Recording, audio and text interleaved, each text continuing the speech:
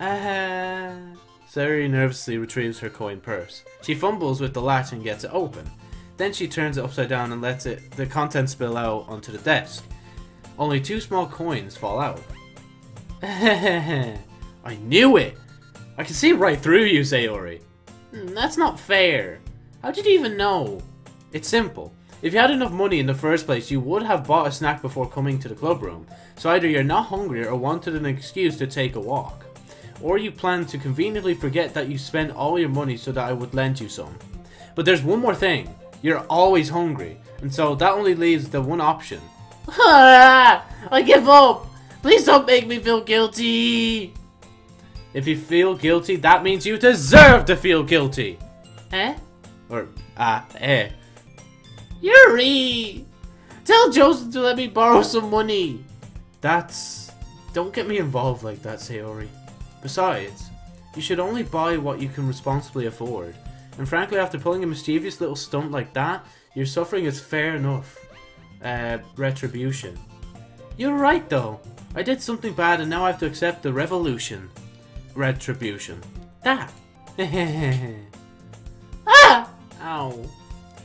What was... A cookie? Sure enough, it's a giant cookie wrapped in plastic. Sayori glances around. Is this a miracle? It's because I paid my restitution? Retribution. Actually, that one almost worked. I'm so happy! Sayori hugs the cookie. So good! Oh. Sayori suddenly clasps her hands over her mouth. I bit my tongue. But yours is chocolate. Yeah? Why do you think I gave you that one? Sayori suddenly leans down and takes a bite of Natsuki's cookie. Hey! Did you seriously just do that? She's pretty popular after all. You don't think she has a... I wouldn't be surprised. She's probably more desirable than all of us combined. That's true. Excuse me? Yay! Oh, well, I guess we could. Cupcakes! Good thinking. Cupcakes speak to my creative tummy. Sayori can put her mind to things and make them come to life. Now that I think about it, that sounds similar to Hanukkah. I can't help but wonder what it would be like to see the world through her eyes. Fuck me! I forgot about that! That genuinely startled me! You're always looking out for me, Sayori. It's what I do best. That's a problem. What about you? You look out for me better than you look out for yourself. You're still oversleeping every day, aren't you? Not every day. That's not very convincing. It's a secret. I knew it. Come on. At least give me the benefit of the doubt. I can't even do that. Look, your bow isn't straight either. And there's toothpaste stain on your collar right there. I tried to wipe off the stain with my finger. But nobody will ever notice that. Of course they would. Nobody's going to tell you about it because they don't want to embarrass you. Fortunately, I really don't care.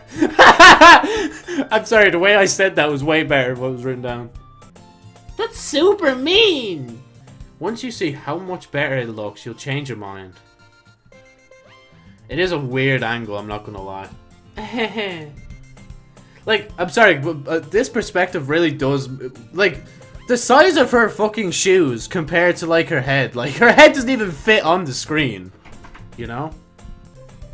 This is so funny. What is? Well, I was just thinking how weird it is to have a friend who does these kind of things. Huh? Don't say that. You make me feel weird about it. Baka! Oh, the male version. We needed that so much, didn't we? It's okay, though. I'm happy we're like this.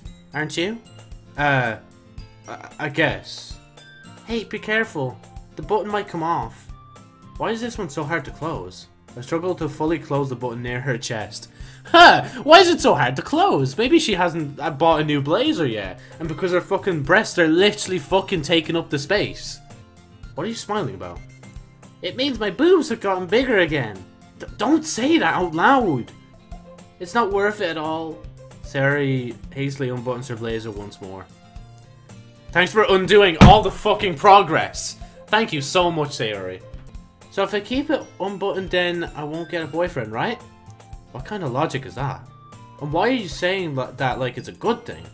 Because if I ever had a boyfriend, then he wouldn't even let you do things like this.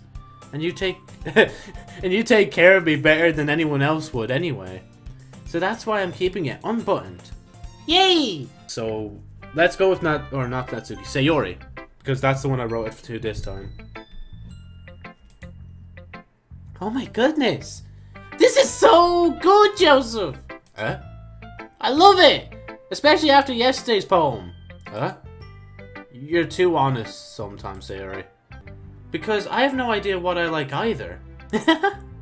Jeez. I'm sure Yuri's opinion has to be a little more constructive than this. Maybe even Natsuki's. It's not just a poem. It's a Joseph poem. If you don't, you might end up getting hurt at some point. I guess I like happy poems. Wait, sometimes I like sad poems too. Sometimes a little bit of both. There's a word for that, right? What's the word I'm looking for? Bittersweet! Yeah. I like things that are happy and things that are sad. Happy and sad. I can't see you liking something sad, Sayori. I can. Bottles. I pop off my scalp like the lid of a cookie jar. It's the secret place where I keep all my dreams. Little balls of sunshine all rubbing together like a bundle of kittens. I reach inside with my thumb and forefinger and pluck one out. It's warm and tingly, but there's no time to waste. I put it in a bottle to keep it safe. And I put the bottle on the shelf with all the other bottles. Happy thoughts, happy thoughts, happy thoughts, happy thoughts in bottles all in a row. My collection makes me lots of friends. Each bottle a starlight to make amends. Sometimes my friend feels a certain way. Down comes a bottle to save the day. Night after night, more dreams. Friend after friend, more bottles. Deeper and deeper my fingers go, like exploring a dark cave. Wondering the secrets hiding in the nooks and crannies. Digging and digging, scraping and scraping. I blow dust off my bottle caps. It doesn't feel like time elapsed. My empty self could use some more. My friends look through my locked front door. Finally all done, I open up and in come my friends.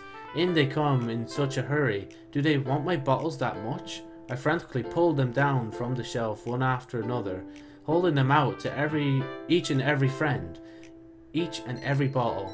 But every time I let one go, it shatters against the tiles between my feet. Happy thoughts, happy thoughts, happy thoughts in shards all over the floor.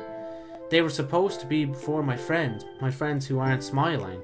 They're all shouting, pleading, something, but all I hear is echo, echo, echo, echo, echo, inside my head. Oh man, oh. Holy crap. Sayori, did you really write this? Well, never mind. I'm thinking too hard about this. You're not thinking too hard about this, you idiot! I'm gonna keep writing until I die. Don't get ahead of yourself. Oh gosh, I sound like Yuri. Save me. The colors, they won't stop. Bright, beautiful colors, flashing, expanding, piercing, red, green, blue, an endless cacophony of meaningless noise. The noise, it won't stop. Violent, grating, waveform, squeaking, screeching, piercing, sine, cosine, tangent. Like playing a chalkboard on a turntable, like playing a vinyl on a pizza crust. An endless poem of meaningless. Load me.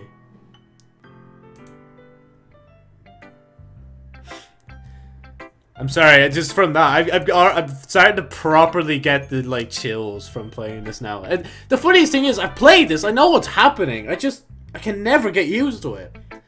I kind of like playing with my space on the paper. Choosing where and how to space your words can totally change the mood of the poem. It's almost like magic. The way I wrote the lines really short makes it feel like they're trying to speak over the noise. Actually, real quick. Right, it's open. Doki Doki Club. Where is it? Where's characters, won't it? And it says load me. So would that just be opening the character thing? The way I wrote the lines really short makes it feel like they're trying to speak over the noise. I see. Oh, so wait. Hold up. So wait, what was in the character yoke? That actually is the noise, I think. Hold on, just give me 2 seconds. There it is, right? So, this is literal noise. And she's trying to speak over it. But I don't know if her, like, letters are even there. I see a few letters that stand out to me, like B and Q and stuff. Oh, wait, Muse is here! Muse! Okay, no, that's a good to know. So now that makes sense. A poem can be as abstract as a physical expression or a feeling. Or a conversation with the reader. That's me. So putting it that way, not every poem is about something. Anyway, here's Monika's writing tip of the day. Sometimes you'll find yourself facing a difficult decision. When that happens, don't forget to save your game. You never know when you might change your mind. Or when something unexpected may happen. Wait. Is this tip even about writing? What am I even talking about? That's my advice for today. Thanks for listening. Right, okay. Before I go, I'm gonna mess around with the folder because I want to load the other things and see if I find anything. No, Natsuki's is the same. Sayori's the same. Sayori's is the same. And Yuri. Oh, wait.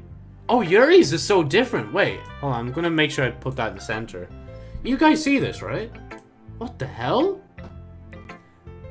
Like, the other one was noise, but this is like... There's something in that. I can't remember if I ever found out what was in this, but... Like, it's more organized. Oh god, did the music? I think that was just just me fucking around the notepad. I don't think that was the actual game. Right, anyway. I'm gonna leave it there, guys. I'm gonna continue, of course, with Natsuki and Yuri, so... Yee.